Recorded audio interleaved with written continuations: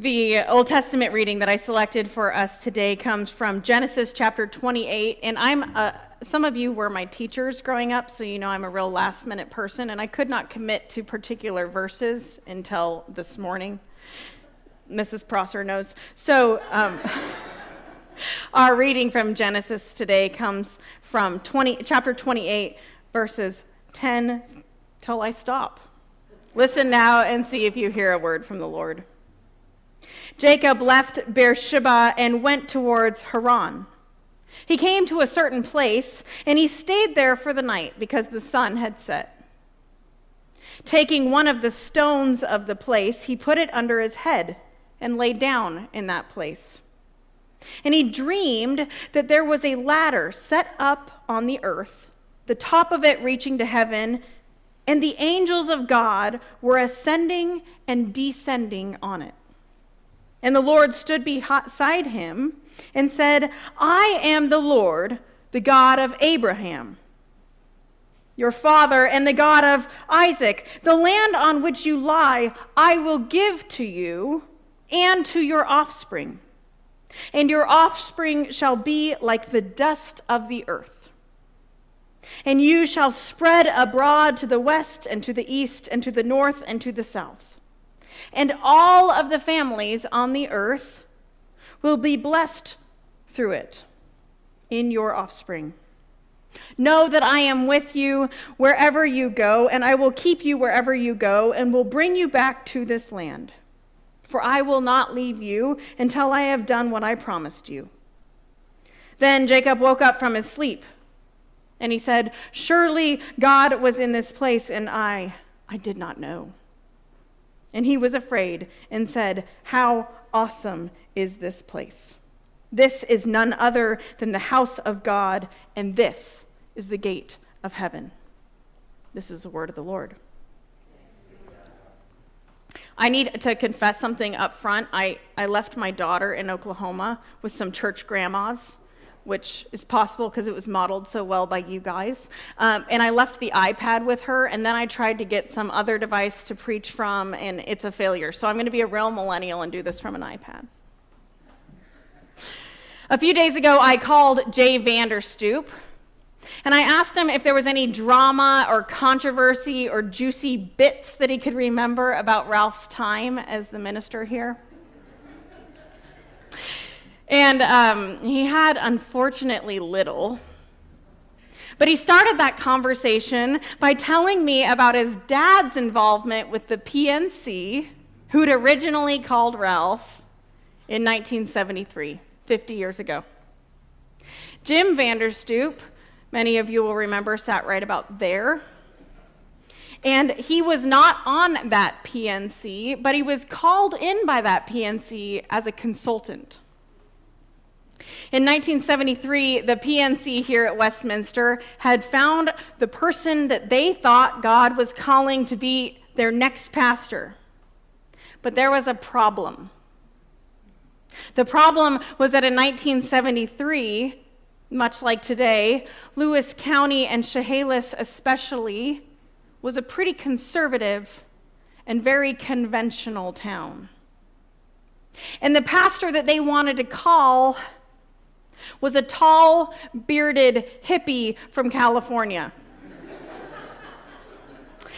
This is what Jake told me. And they were worried that this bearded, hippie-looking guy would not be received well by the conservative, conventional folks at this church.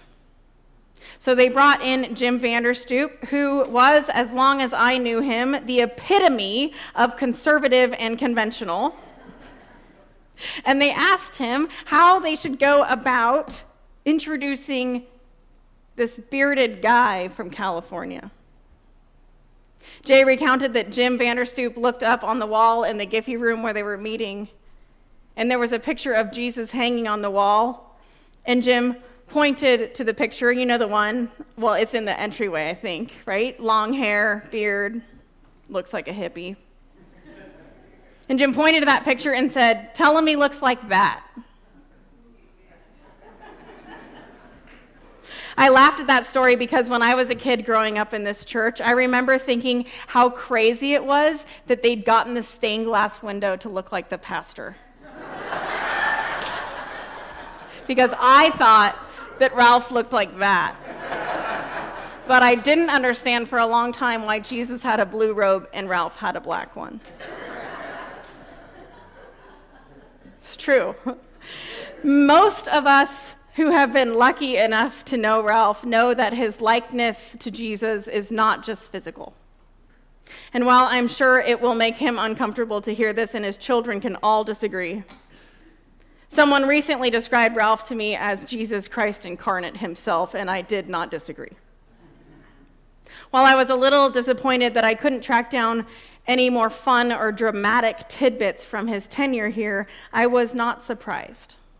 Because as we all know, Ralph is a lot like Jesus.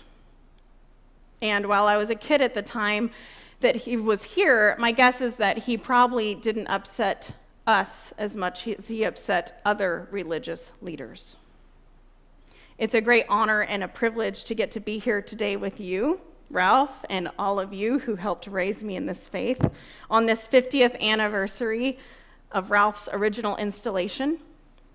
And when I was looking through baby photos, it's the 34th anniversary of you baptizing me. So I'm going to ask that we pray together. God, we ask that you would bring your breath here into this place. Let it rest on Ralph.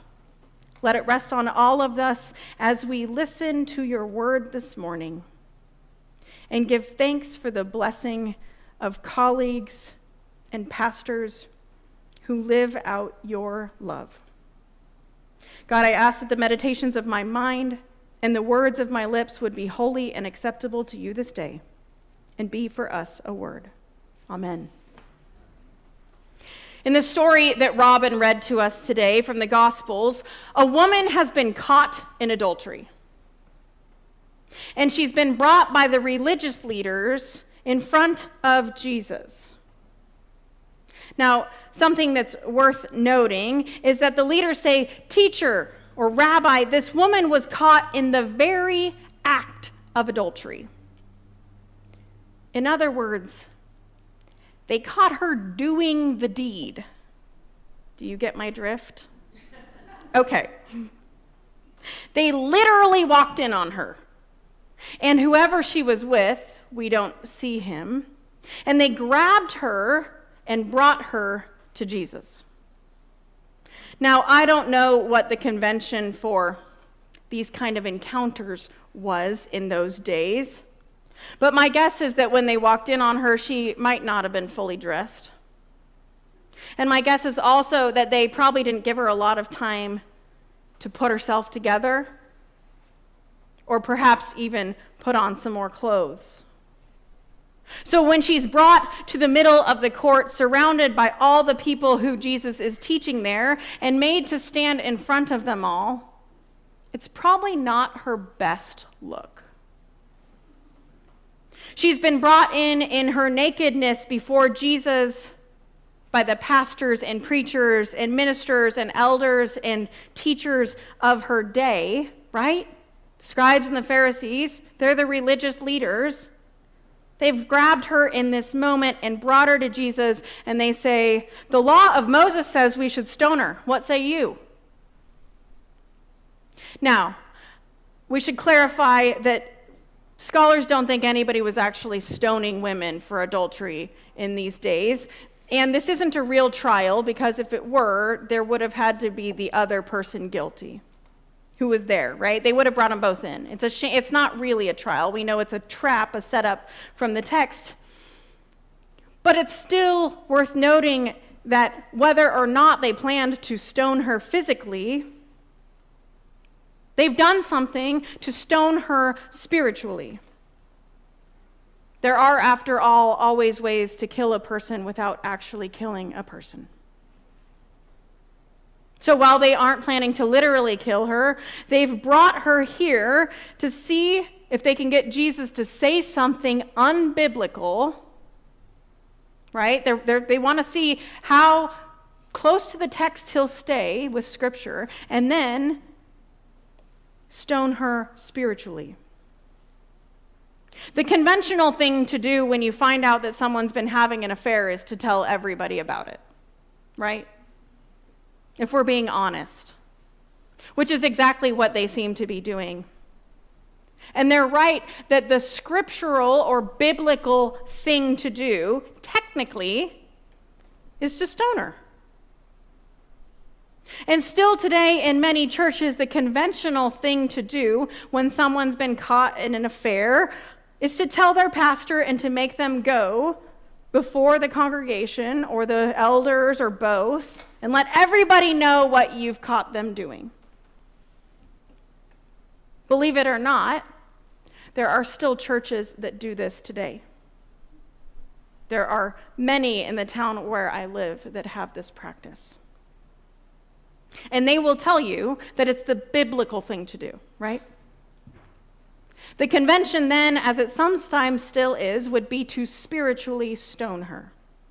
And in so doing, alienate her or cut her off or exclude her from the life of faith. But Jesus is not conventional. And he does not do or say the biblical thing or the conventional thing. Instead, he invites them to consider their own lives. And he says, "Let he who's without sin cast the first stone." In the late 80s and early 90s, when I was growing up in this church, it was still the practice at many churches in our community and around the country to exclude people who'd been caught in adultery.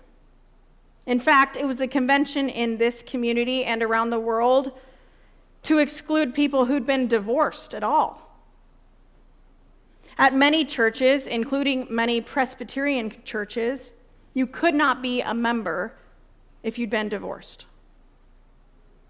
But in the late 80s and early 90s, when it was still convention not to allow people who'd been divorced to remarry in the church, and when it was still convention not to allow people who'd been divorced to serve in leadership positions in the church, as elders or deacons, when it was still convention to condemn divorced people and to cut them off from the church, to spiritually stone them, if you will, there was a pastor, an unconventional pastor in this town, at this church, a tall, bearded hippie who, when confronted with people who'd been caught in adultery or who'd been divorced, did not condemn them, but welcomed them into a life of faith here.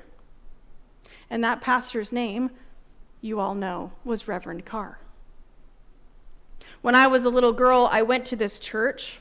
We didn't live in Chehalis, but we went to this church, and I sat over by that post, kind of where Hank and Jenny are now. I sat behind Norma Zylstra most weeks. And my parents told me that the reason we went to this church was because this was the church for divorced people. I'm serious. I grew up hearing that all the time. This is the church that welcomed divorced people. For those of you who didn't know me as a little girl, my parents were not conventional. My dad was 24 years older than my mom, and my dad, before he married my mother, had been divorced. And when he got divorced, he was essentially excommunicated from his previous church. And to be fair, I've learned a lot since my parents died. I get it. I totally get it. But he had been divorced, and he was divorced because my parents had had an affair. They're both dead, so it's totally okay. We can just talk about it openly. They can roll in their graves. It's fine. But it was convention in those days that if you'd been divorced, and certainly if you'd had an affair, you could not be married in the church. And in many churches, you could not even be a member or serve as a leader. It was the convention in those days to spiritually stone people like my parents and to cut them off from the church. Church was very important to my parents, but my father had been divorced, and he and my mother had had an affair. So they were not exactly conventional. But we came to this church because it was the church for divorced people. This was a church that welcomed people because their unconventional pastor, Ralph Carr, like Jesus, refused to condemn anyone, even the couple caught in adultery. Well, I've never asked Ralph about this. I know that he, like Jesus and Paul, welcomed my parents and others like them because my guess is he knew, like our text told us today, that condemnation didn't lead to repentance. Spiritual stoning and excommunication did not lead to lives of service and love. He knew that, and so in August of 1987, Ralph Carr married my parents on this chancel here in this church. And then in September of 1989, he baptized me with water from that font that I bet he got out of a tap back there. In the late 80s and early 90s, this was the church in town that welcomed divorced people and their children. And Reverend Carr baptized me and several other children that I grew up here with, that I went to Sunday school with and played bells with, who might not have been welcomed in another church. Because he refused to condemn people, any people, there are now generations of Christians who might not have known the kindness and love of the church and of Christ were it not for his service of pastoral kindness. I am a Presbyterian minister today because Ralph Carr did not condemn my parents. Because he was and is an unconventional pastor who lives and breathes and exudes kindness. In that story I read you from Genesis, Jacob has a dream where he sees angels ascending and descending from heaven. Right? He's sleeping on a rock pillow, which is a really odd choice. But he has this dream, he sees angels ascending and descending from heaven, and then he hears from the Lord, and the Lord says that he will make Jacob's descendants as numerous as the dust on the earth. And I know here it's not as profound an image as it is where I live in Oklahoma, but there's a lot of dust. And he promises them that all of the people of the earth will be blessed through his children. God did not have to show Jacob kindness. God did not have to bless Jacob or his offspring. After all, Jacob was kind of a cheat. Like the woman who'd been caught in adultery, and like all of us really, he was screwed up. He lied to his dad, he stole from his brother, he was greedy and untrustworthy, and he was a cheat. And God could have condemned him, but he didn't. And because he didn't, generations and generations and generations of people came to know the love of God through Israel. Because God didn't condemn Jacob, but instead found a way to keep him inside the family of faith, you and I have been redeemed through this story of God's love.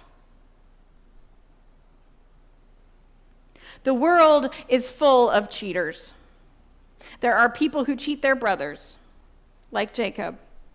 There are people who cheat on their husbands and their wives. There are people who cheat on their taxes, and there are people who cheat on their homework. Not in your class, but definitely in third grade. The world is full of broken cheats, and we can, if we want, go around looking for them and catching them and holding them accountable to the law and the Bible as we read it, right? We can bring them in and point out their failures in front of God and the church and let everybody know about how screwed up they are. And there are Christians out there in our world, especially the loud ones that you find on Facebook, you know the type, or TV or some radio programs. There are religious people out there today who, like in the 80s and 90s, want to spiritually stone people they catch breaking the biblical laws. And as Christians, each and every day, we have a choice to make about those kind of stonings. We can look at people who we've caught doing something that we think is against the Bible, or that is against the rules or against the law, and we can choose to condemn them. And we can choose to bring them in front of Jesus and all the people we know and have public trials to remind them and everyone else about how they screwed up. And there are certainly times when it's important to hold people accountable for their behavior, right? But there's a difference between accountability and excommunication. There's a difference between helping people make their relationships right and cutting them off from the tribe. And by the way, spiritually stoning people doesn't just happen in public forums, right? This is how gossip works. It's not always that we catch the woman having the affair and bring her into church half naked to make a stand. It's sometimes that we hear about it and then repeat it to people who really didn't need to know. But however we do it, we have that choice. We can choose to hold people accountable to our rules or what we think are God's rules in really public, shaming ways, and we can choose to cast those stones. That is the conventional option. Or we can be countercultural. We can be unconventional. We can be like Jesus and like Ralph and decide we aren't going to throw those stones. And we can create relationships with the people who've screwed up. We can invite those people into our lives and into our church and show them that whatever it is they've been done and whatever they've been told by other Christians about who they are or what they've done, they are still beloved children of God, worthy of kindness and repentance. And when we make that choice, we choose to ensure that there are generations of kindness, generations of love, and generations of faith. Kindness and love and faith, like the kindness and love and faith I experienced in this church that I might not have had it not been for a pastor like Ralph Carr or for church people like you. Jesus could have condemned the woman caught in adultery, but he didn't. Ralph could have condemned my parents, but he didn't. And because he didn't, I grew up knowing the love and kindness of Jesus Christ through this church and through you. And because of his kindness, today I am a Presbyterian minister without a beard. And like him, I pray that I get to pass that love on to my daughter and to the people that I pastor. My prayer for us today as we celebrate Ralph's legacy of kindness is that we might all seek to be unconventional. I know that most of us will never be able to support a beard like his or have those cool broken fingers, which I'm also convinced Jesus must have had. But we do have the opportunity to bless the world through generations of kindness.